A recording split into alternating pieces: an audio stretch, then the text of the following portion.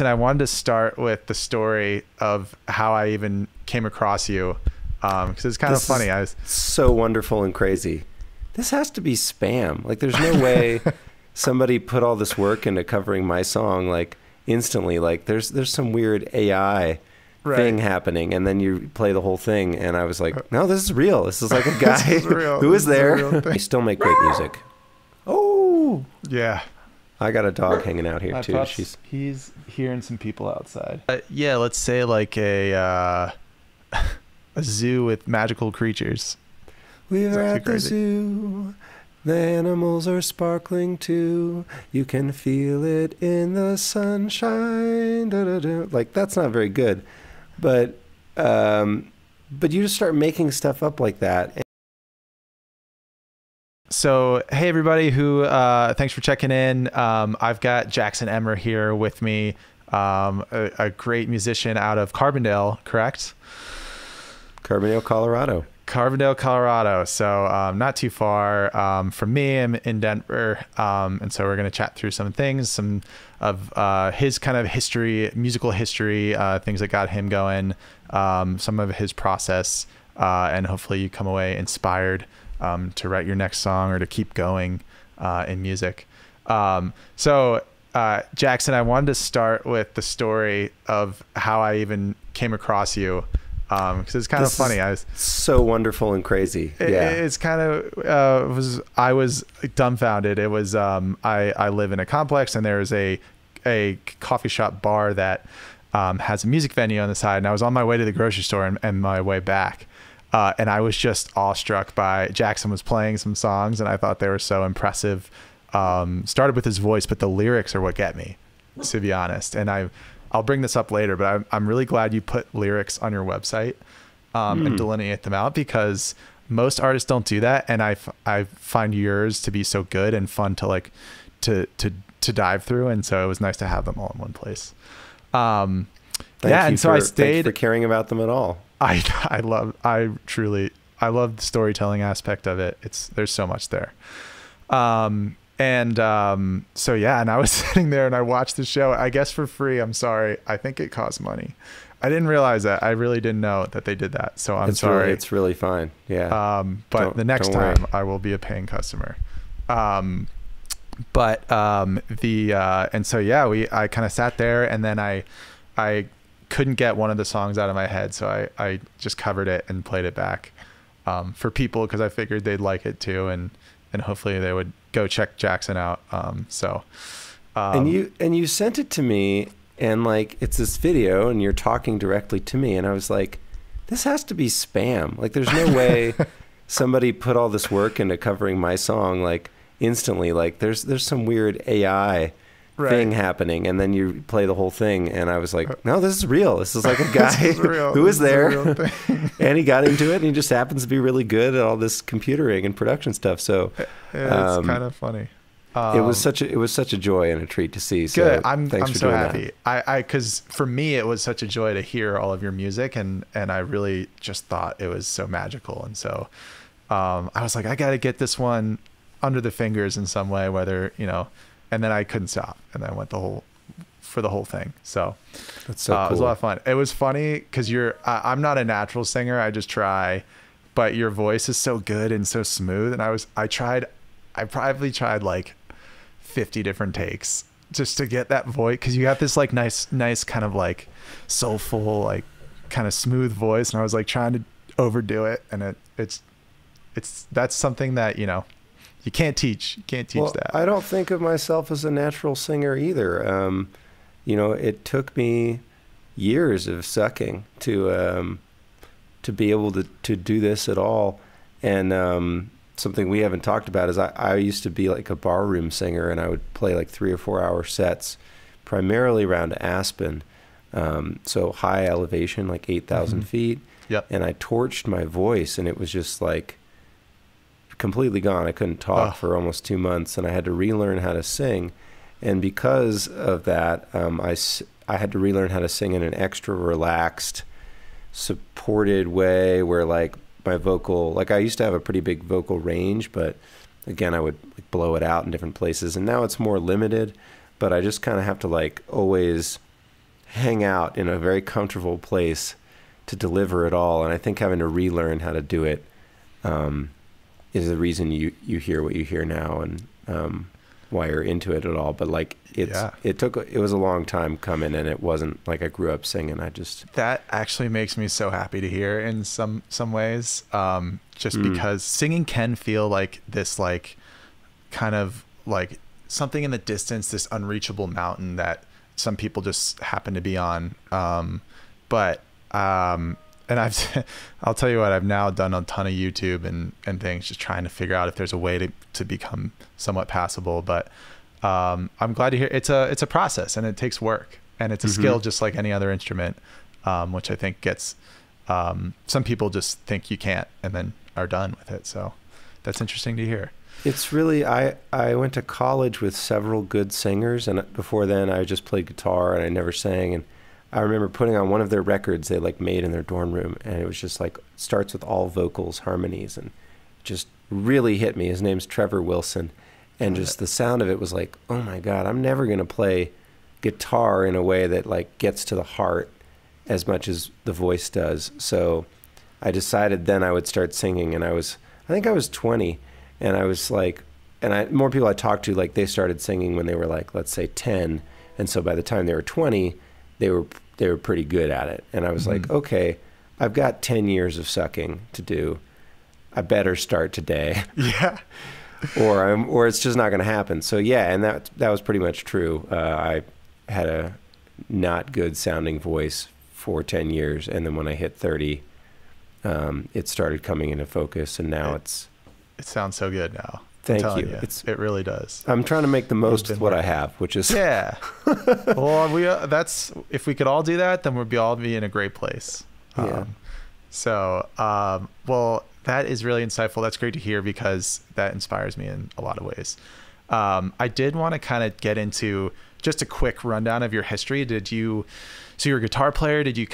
Were you kind of playing since 12, or did you do anything formally? I'm just curious where you started. Yeah, I heard Jimi Hendrix at an all-school meeting in middle school, and I didn't know that was a guitar. I just like knew I liked the sound, and I started asking around. My parents were a little bit older. I think they had me when they were like 40, so like just the mismatch of what they were into versus what was on the radio and what my friends were listening to. There were a lot of gaps that I had to fill, or to bridge, I should say. So I heard Jimi Hendrix, and I was like, what is that? Like, what is that sound even? And my friends were like, that's an electric guitar, idiot. Yeah.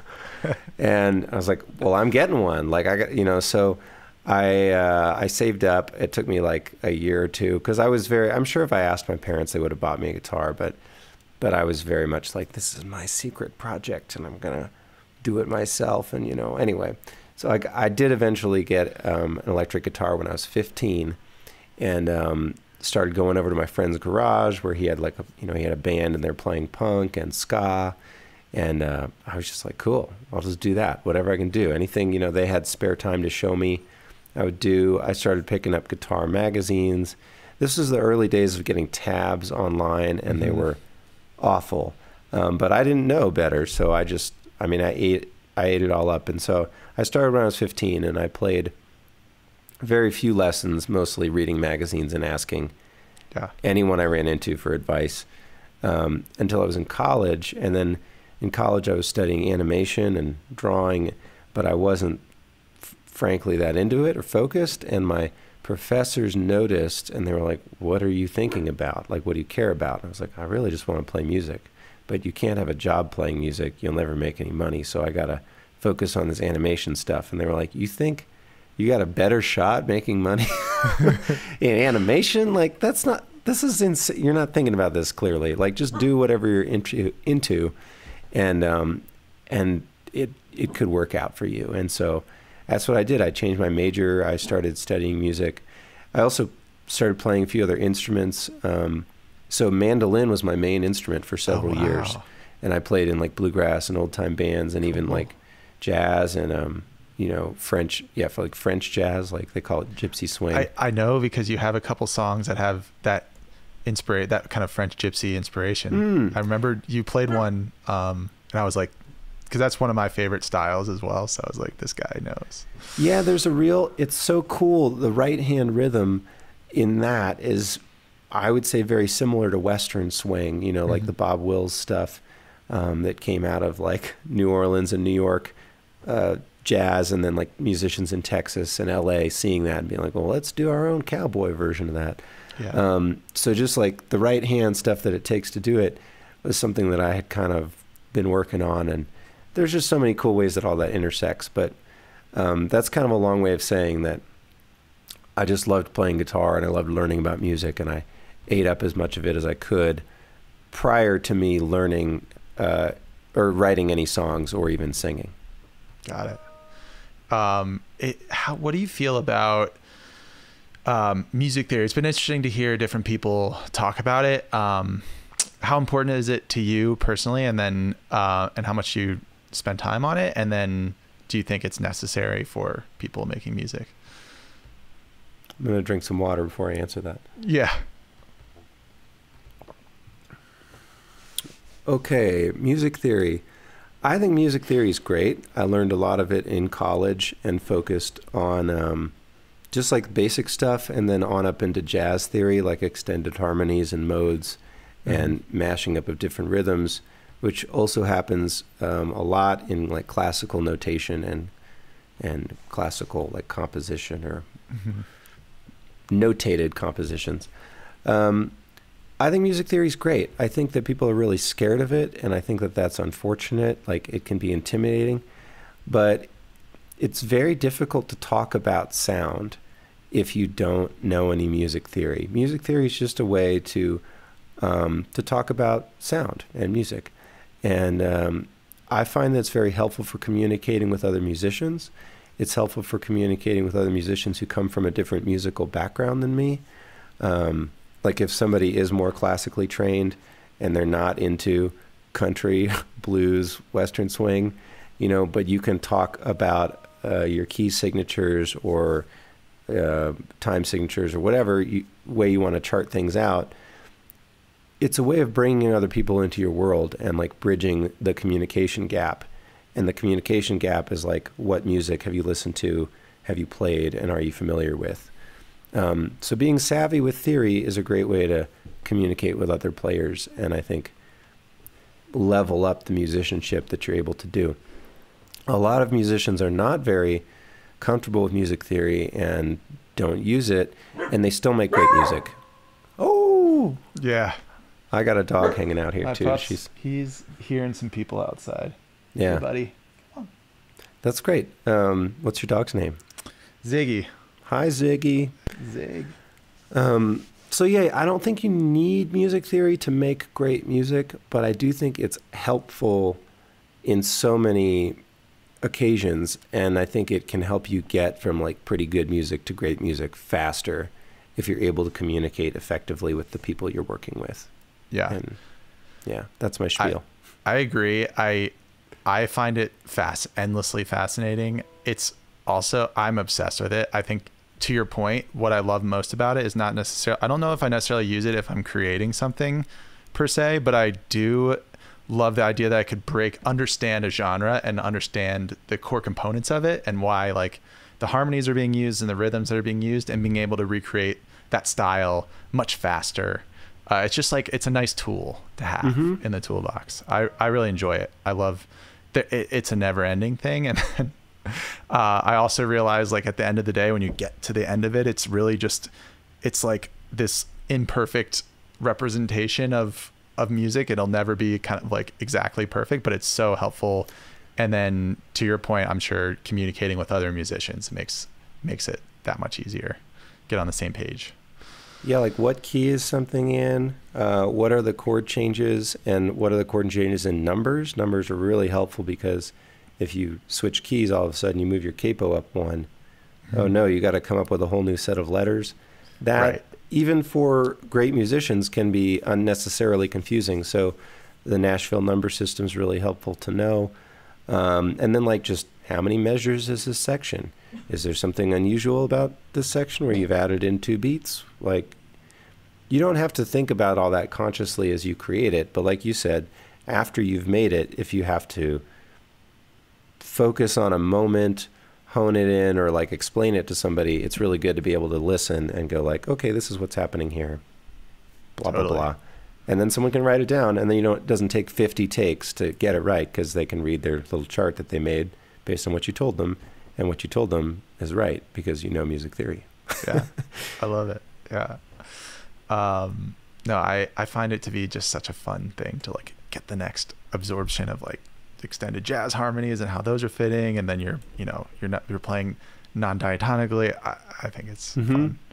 It's really fun. Yeah, and not everything can like be easily explained too. So like you said, I guess it comes off like music theory is like, let's put everything in a box that you can explain. Right. But like, it's just sort of like suggestions and checkpoints, and you do your best and then you enjoy the music. Yeah, totally. I couldn't agree more. In terms of your creative process, what's that like? Let's say, like, for instance, if you're writing a song, do you typically start a certain way, or is it kind of infinitely changeable? I'm just curious how you begin and work through it.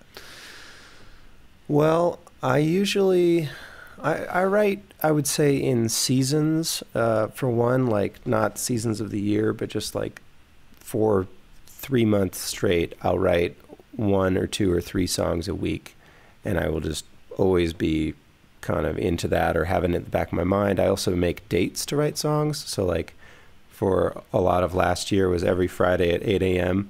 I got on Zoom and I wrote a song with my friend Tom, and we like would work for an hour. Story. Yep. You heard about that? You mentioned it on your set. Okay, yeah. Yeah, that's very helpful. The deadline when the accountability is really helpful.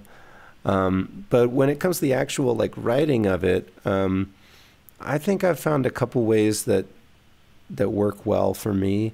One is just titles or ideas. Like I have a running list on my phone, and it would be like, what was it? Snowflakes in the streetlights. River stones, Walkman bumping. Like just you make a little list of things that you think are compelling, and then when it's time to write, you look at your list and you go, what of these is interesting to me?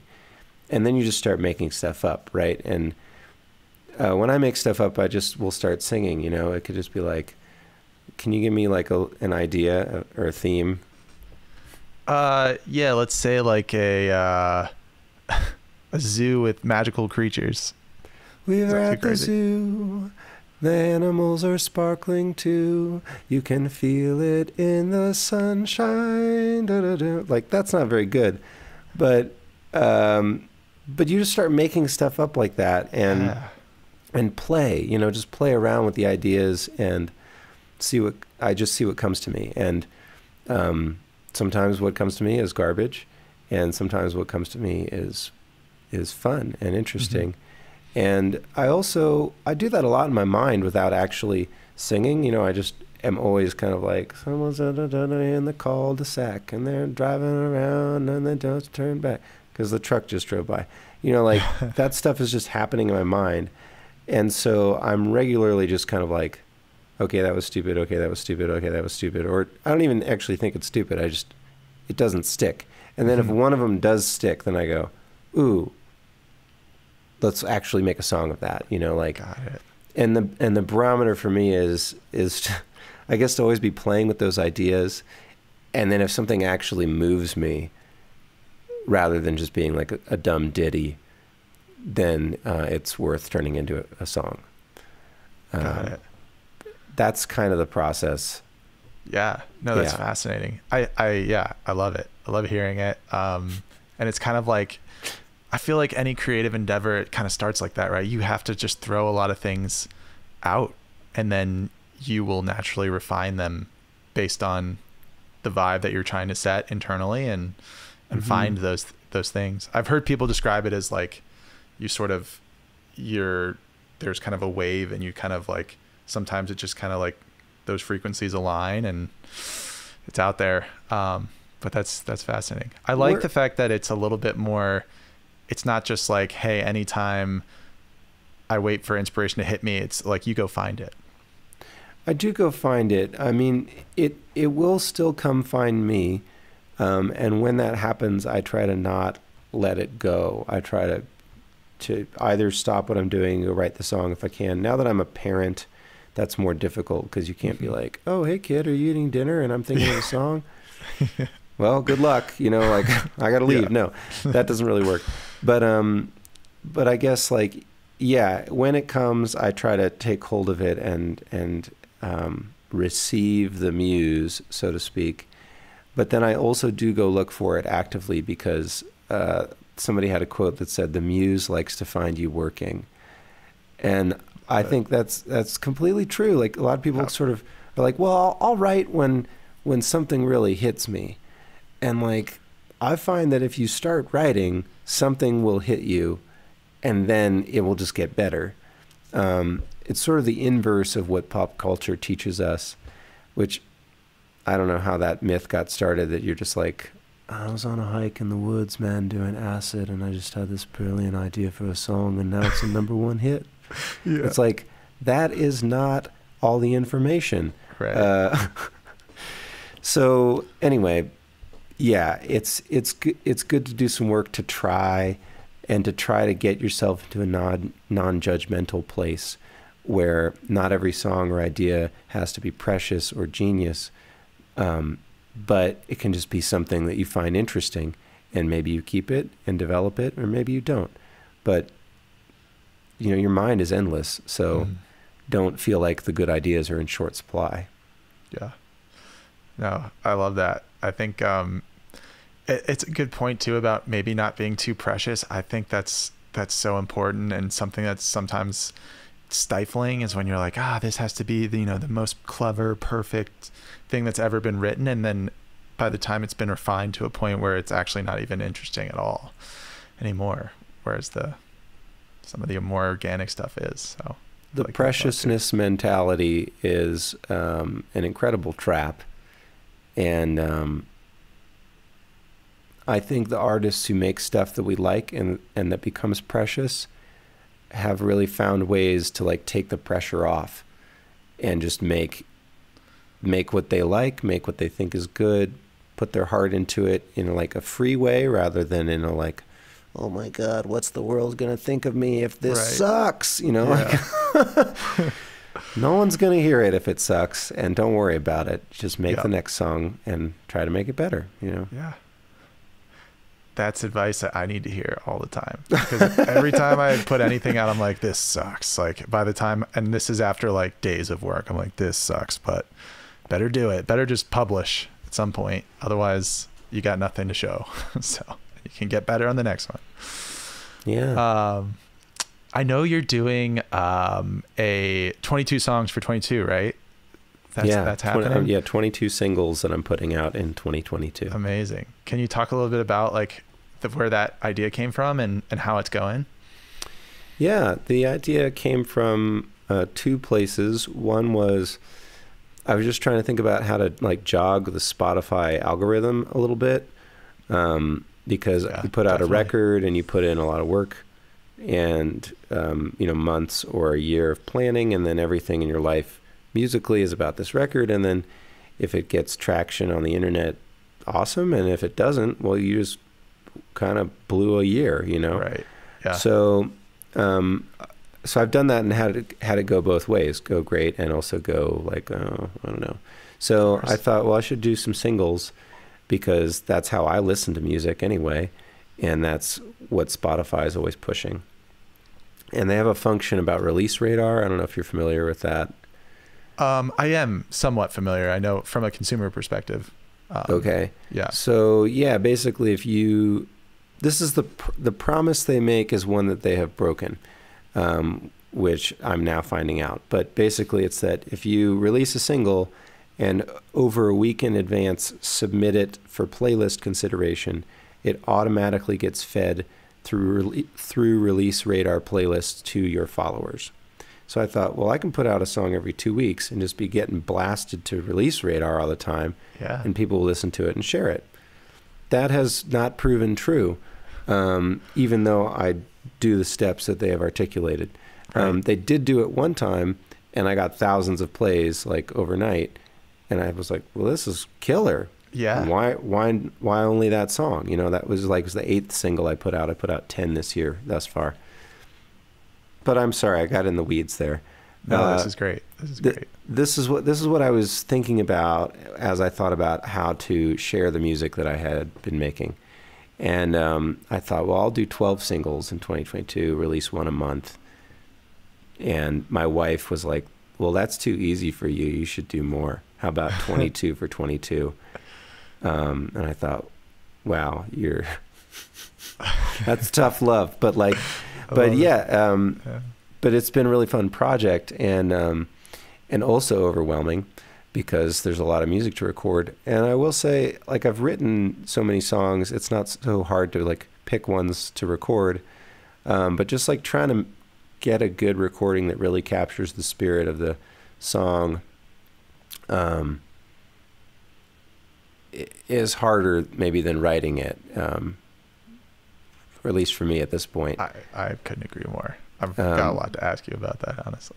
Oh, okay, sure. Well, we're here. Let's talk about it. Let's do it. But yeah, that was the premise, was just like get a bunch of stuff out, sort of also catch up on recording songs that I had already written that weren't out, but I would play live. People would ask about, and I'd be like, well, you can't listen to it anywhere.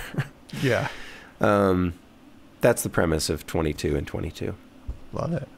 Well, it's great. It's a great thing, and it's going strong. And I know you're moving through it quickly. And it's exciting. It's one of those things, the modern kind of way of music distribution is really changing. And there's just like so many different ways to try to approach it and to find your audience and niche. And so you got to get creative like that, which I love. It's very cool. Yeah. Thanks. In terms of production and recording, how do you typically approach that? Do you do a lot of it yourself? Do you have a team that you work with? Do you, I couldn't agree more that I think sometimes writing the song might be the easier part because the production just feels like there's infinite, endless tweaking. It never quite hits the microphone like I want. I have a very rudimentary system. But I always feel like there's something just a little different or off, and then there's a million decisions to make within it in terms of like which tones and things I want. I find it to be almost harder. Mm-hmm. I have a few systems, I would say, that I use now, and it's been like kind of a journey to get where I am, and I also see that there's a lot further you can go. I don't feel like I've like arrived or anything. I produce a lot of stuff on my own, and the way that works is basically me sitting in this room. I have a nice microphone and a very simple preamp, and I would say a now pretty functional understanding of signal chain, signal flow, production choices you can make on your own without a lot of gear, just using basic plugins. I always tell people it's better to like have simple gear that you know really how to use well than to have bought too much stuff and like not understand how a compressor works, you know. Right. Like, there's a lot of that. Yeah. So yeah, I try to keep it really simple, and I try to know a lot about the tools that I have at my disposal. And I can play a few instruments on my own, like, you know, guitar, bass. I also play mandolin, some piano. I can sort of piece together drum parts by hand and quantize it, or using, you know, like a drum machine. Yep. So I can make a lot of things just on my own.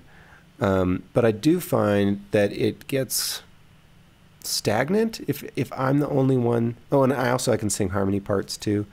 So like I could make a whole track on my own, but I think that that's less interesting a lot of the time than collaborating. So I have a group of people that I work with for different things, and, you know, a handful of people that I've just met over the years that play different instruments, and I'll call on them for different parts. And I think about each song sort of like casting for a movie. Like, just because this guy is my friend and plays guitar doesn't mean he's good for the role in this song, right? Like, I'm going to call this other person who I know less well, and I'm going to pay them to play the part because they're going to nail it on the first try, and it's going to take less time overall. And maybe we don't have like the deepest friendship, you know, it's more of a professional relationship.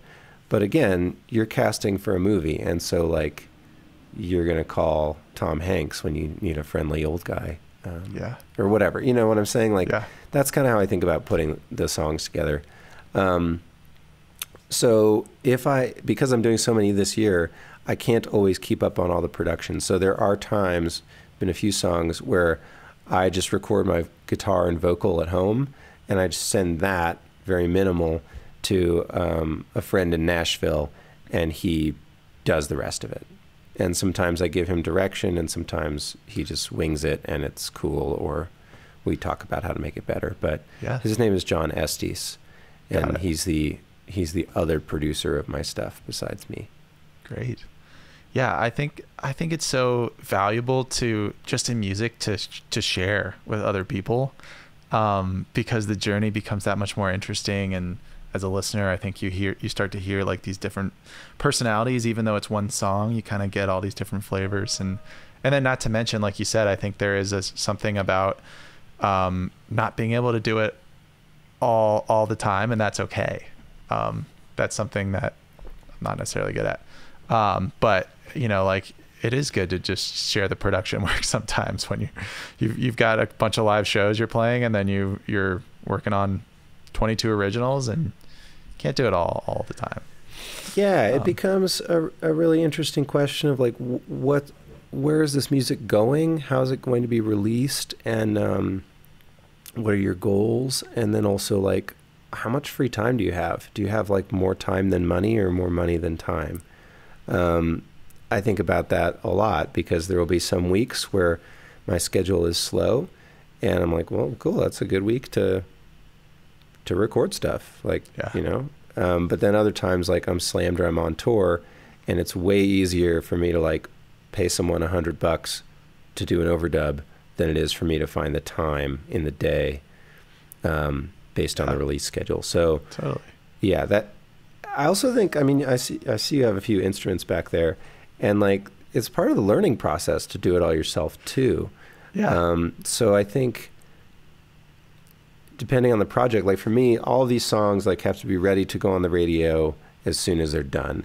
Like they just have to be polished at a certain level that I'm happy with, and that you know, audio quality wise and just like level wise, it can go anywhere and it will sound good against any other record you hear. And I can do that on my own, but it takes more time than if I selectively collaborate, you know? So like, I mean, it just depends on what you want to do, and practicing it and maybe not hitting the mark every time is also a great use of time. If what you aren't doing is like creating on a deadline for public release.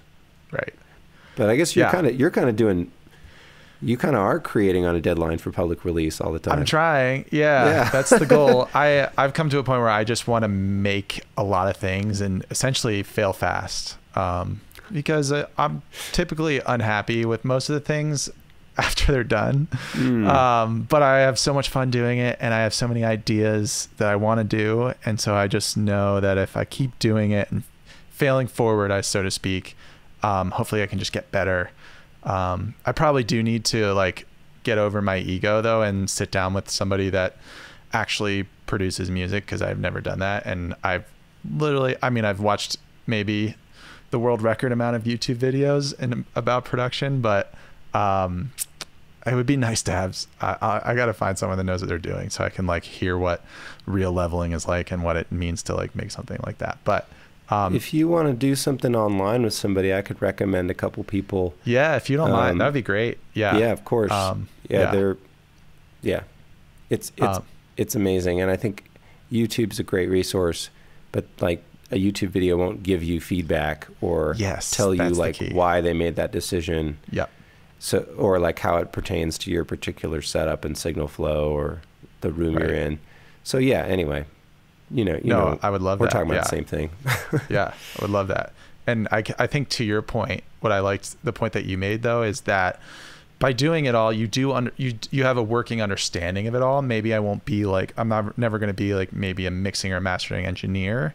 But understanding like the basics of like why compressors work and why different EQs are applied, because I've done it and failed and learned, is really important. It's a good thing to know for different instruments, for different mics, for all that kinds of things. So it's in the same camp for me as learning music theory. Like, it's just, you got to be able to communicate with the engineers who are working on your stuff. And if you don't have any clue and you're like, hey, that crackly sound, just somewhere in the mix, I don't know. Yeah. It's harsh in my mellow.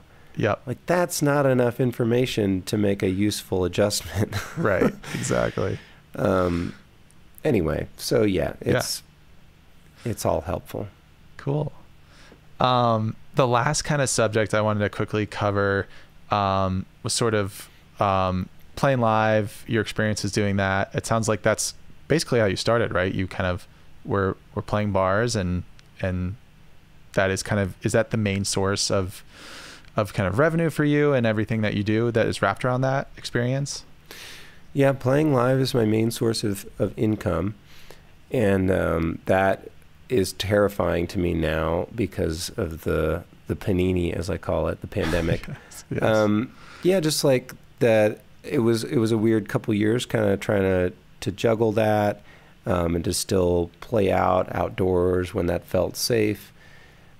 Anyway, I don't want to get in the weeds on it, but yeah, I started out playing backyards and like sort of like punk house, like basement shows and garages and stuff, just right after college. It was DIY touring, I would say. Yeah. And that was sort of the world in New England that I was, I guess, growing up in, although I was already in college, so I was somewhat grown, but musically I was growing up there. Yeah. And then I started a string band and started playing like farmers markets, and then that like very quickly actually went into like theater shows where we were like opening for people for like 200 to 300 seat places. Yeah. And so I kind of saw like, oh, you can like basically start at the bottom and not get to the top, but like get to a working band status, like you can have an audience. People will like it if you kind of present stuff well and learn how to put your best foot forward on the internet. So I saw that happening, and then that band split up and I moved to Colorado, where I had already lived. Where I've lived is kind of a zigzag story, so let's forget about that. But I was living in Colorado, and there wasn't really this like backyard concert culture, and the only venues around here were like Belly Up, the Wheeler Opera House. Yeah. And just places where you got to be able to sell 300 to 500 tickets or whatever, and that wasn't me. So what were my opportunities? And there were bars. There were all these bar gigs and people going out after skiing and here on vacation, and also a lot of private parties. And I knew all these country songs and folk songs and bluegrass songs, and just I think by coincidence, my experience and interest musically overlapped with what people wanted from hanging at a bar in Colorado. So yeah, I just started gigging, and through that I saw, well, one, I saw a lot of ways to improve what I was doing, and I wasn't good. I wasn't good at it off the bat, and good to know. I had to put in a lot of work to try to get better. There were a lot of other musicians around here too to like kind of learn from, and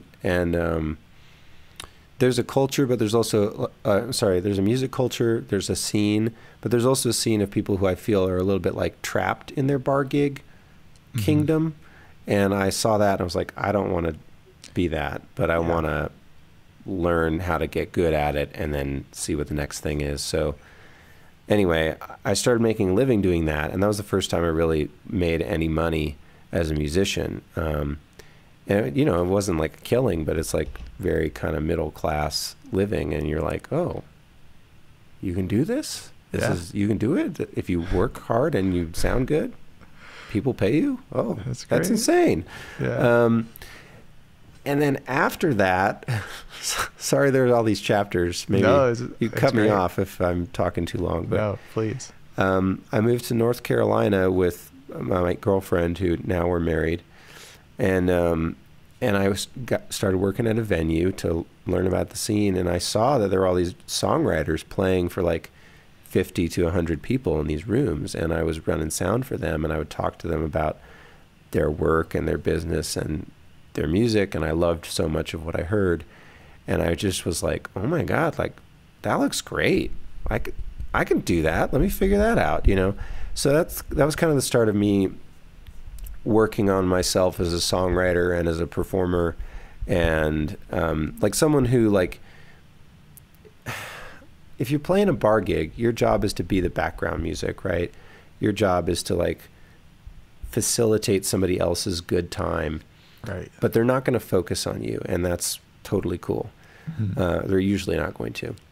And a listening room or like a concert series where someone's going to pay a ticket to come hear you is really about like facilitating a connection between you and them and the music. And there's so much more focus involved. And I just really wanted to be like worthy of that seat and being in that position. And so once I saw it happening in North Carolina, and I was like, oh, this is a thing you could do, I kind of reoriented my performance and all the gigs or most of the gigs that I was taking to try to put myself in that seat. Amazing. Thanks for sharing. Is that amazing? Yeah, I think it's cool. I am amazed. I just think it's cool that you made it happen, and you took all these different journeys and found the different ways, and then kind of perfected in the way there's a business side to everything, and just understanding that even though there's art always, there has to be a way to make money somehow to do it. So it's pretty cool. Well, I had a lot of side jobs like before I started doing it full time, and I love music so much, and I love making music so much that I was like, I think my best shot is to do it full time, because like I care about it so much. Yeah.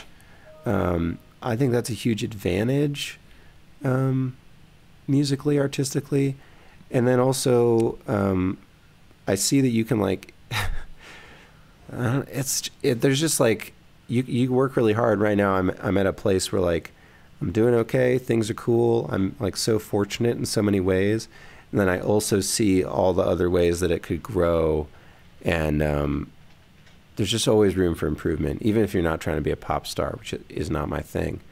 But yeah, musicians are very self-critical, you know. Even though when I sort of zoom out and I look at my life and I like look back on how my life has musically changed in the past 5 or 10 years, I'm very proud. Mm-hmm. But as I look forward, I'm like, here are all the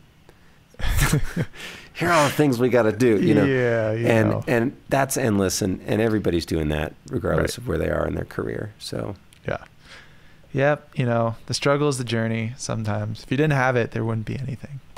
But yeah, that's really great perspective to have, and thanks for sharing it. Appreciate it. Thanks for having me on your show. Yeah. I'm honored, and this is very cool. I'm so excited to have. I mean, this is amazing, because I'm went on a tear listening to your thing. So I'm sure you've gotten a bunch more Spotify streams helping you out there. Thank you for the penny and a half that yeah, exactly. Spotify whatever sends that my way. amounts to. That's not on you. I want to contribute in any small way I can. But that's great. So the way that I close these kind of things, there's two kind of a little bit more geared to the Instagram, TikTok style of promotion here. So the first one is a 30-second rapid rundown. We haven't had anyone achieve it yet. Mostly my fault, because I've been slow at asking the questions and things. But essentially, I'm asking a bunch of rapid fire questions that are kind of like one or the other, and just seeing if you can get to 10 in 30 seconds. Let's try it. You want to try it? Yeah, of course I do. All right. I'm kind of a slow talker, so you're at a disadvantage. No worries. All right, ready? Who knows? Set, go. Okay. Home cooking or takeout? Home cooking. Formal or casual? Casual. Star Wars or Lord of the Rings? Star Wars. First album you ever bought? Not Abbey. Sergeant Pepper's. Instrument you wish you could play? Fiddle. Favorite park? Tot Lot Park. Best music city? Austin. Books or TV? Books. Favorite Disney movie? I don't know any Disney movies off the top of my head. There's time. I think we got to 9. So that might be the record. That's the record right now. So one day someone will get it. And last 2 kind of closers here, which have been a lot of fun. We call them 60-second ponders. We play your music in the background as you ponder these prompts. They're somewhat strange. They're meant to be sort of weird, different. The only goal that you have is just to fill the 60 seconds as your song plays in the background. That happens in post. Okay. And you could pass though if you want, but that means that you don't get the extra love on your song, and then every time it gets reshared, it gets a play. So it's another little mini lay it on me. Stream. So I will start with the first one. And ready? Ready. What do you think your last words will be, and why? Please, dear God. Why? I wish I'd eaten more sushi. I wish I'd taken a bath in pizza. I wish I had cried more in front of my loved ones. And I wish I'd given away more money to charity. I wish I was wearing something cuter. And if you do stick with this haircut when you show my corpse, please make it look nicer. Tell everyone I love them and I care about them more than I could ever say. It's been so wonderful being with you here on Earth. Let's French. Is that 60 seconds or not quite? Nailed it. You were right on. You were right on. That was perfect. And that was hilarious. That was super funny. That's good. All right. I got one more of those, and then you're free to go on your way. Let's see. All right. 60 seconds on the clock here.